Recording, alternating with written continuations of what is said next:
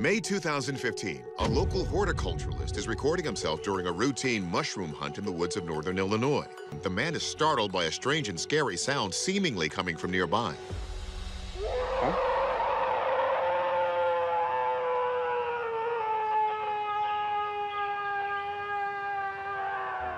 It's a long, drawn-out howl. It lasts about 9 seconds and certainly sounds like an animal of some kind.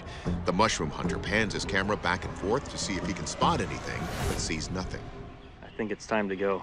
So this I would characterize as a yell or a scream, which does fit into the paradigm of the Bigfoot world. This particular vocalization has a definitive sound of aggressiveness. I would say whatever is making the sound is trying to scare this person out of its area.